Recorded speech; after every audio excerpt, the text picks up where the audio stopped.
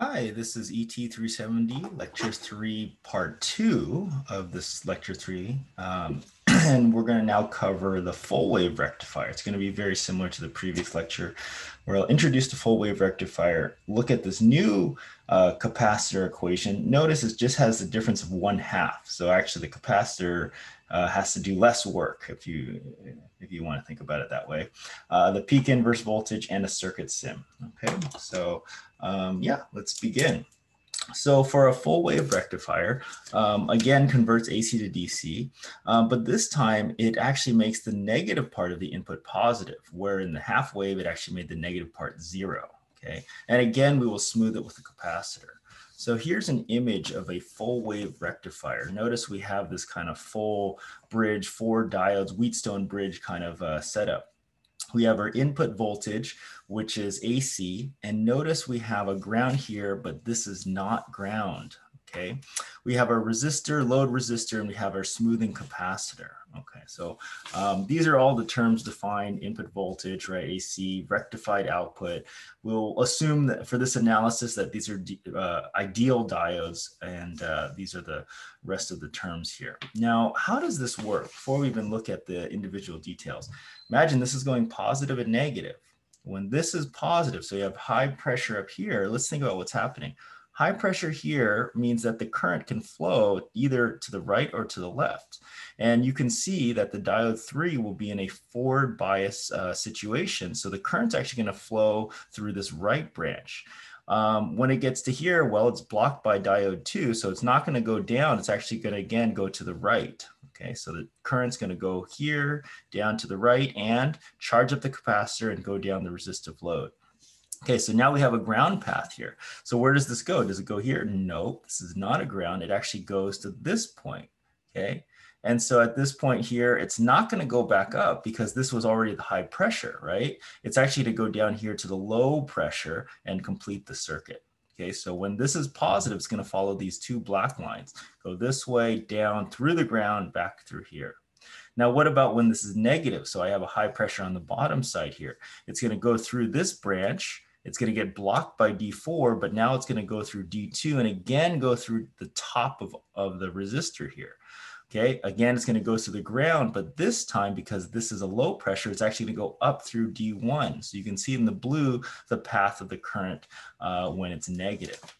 And so I have that drawn individually here, where in the first case, VI is positive, and you can see that the diode current is diode 3 and diode 4 is going to allow current.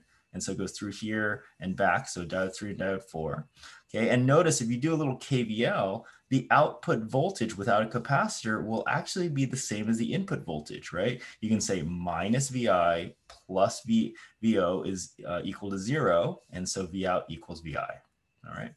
In the second case, where VI is negative, right, where diode 1 and diode 2 are going to be in forward bias and diode 3 and diode 4 will be in reverse bias, the current is going to go through the bottom here, through diode 2, through here. And again, by KVL, V out is going to be similar to VI. It's going to be actually negative VI, but the negatives cancel because the negative, and you're still going to get a positive value for V out. Okay. All right, what does this look like on a plot? So if I rotate this, you're going to get something like this. So the black line here is going to be my input voltage that's oscillating. The blue line here is going to be my output voltage without a capacitor, right? And remember, V out here during this region is going to be equal to negative VI. But since you have a double negative, this actually remains a positive number.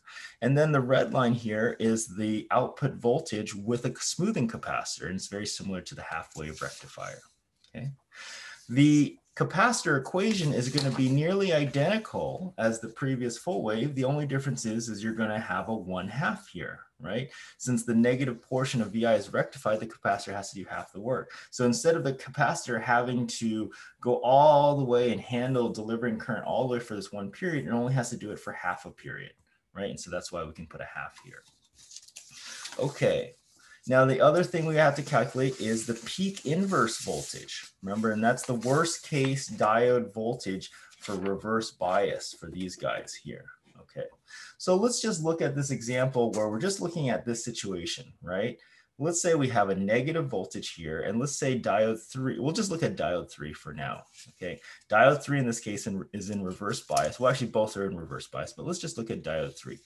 We could do a simple KVL around here, this blue loop, or we could do a KVL around here. And let's just be clear about the voltages.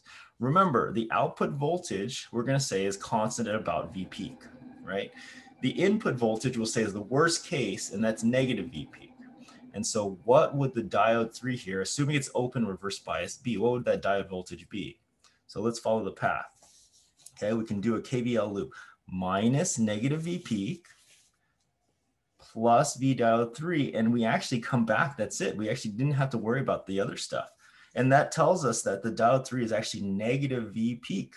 That's our peak inverse voltage in this full bridge case. Remember in the half wave rectifier, it ended up being twice. So the diodes actually don't have to do as much work. So there's some advantages of doing this full bridge rectifier.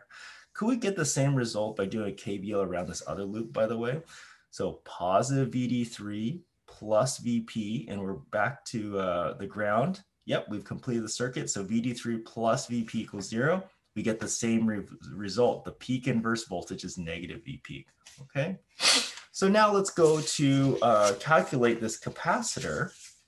And this capacitor here for this situation, we're going to use the 1/2.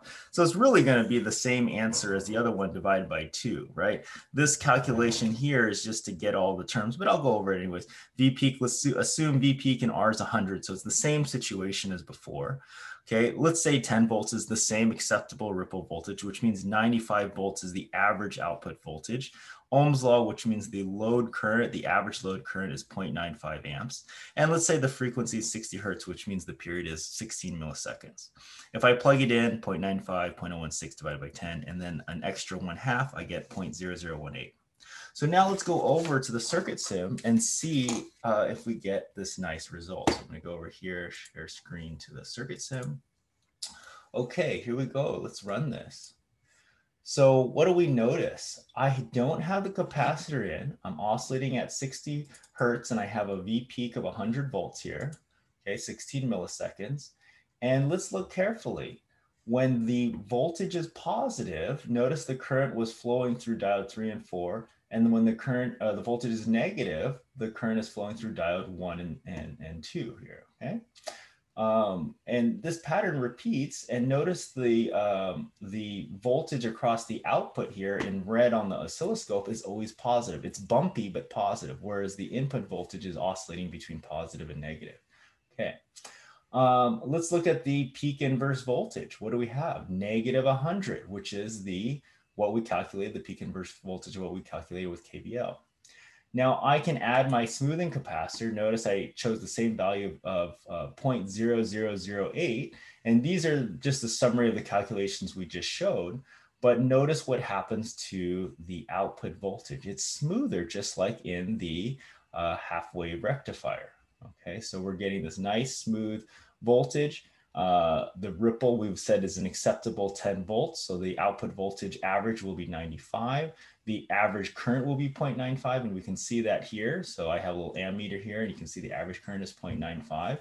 And these are all the same calculations. And so you notice whenever you're getting negative voltage here, or sorry, when this is not getting current, the capacitor is delivering that extra current during those dead interval times, right? And so you can see this kind of charge up behavior going where it's charging both the capacitor and providing current to the resistor from the input. And then when this is not providing current, then the capacitor is doing the work. Okay, and I can click back off. And so you can see what happens when you don't have a smoothing capacitor. Again, the link to this guy will be in the description, so you can always click it and then check it out and play with all the values yourself. Okay, I hope you learned a lot, and I'll see you in the next lecture.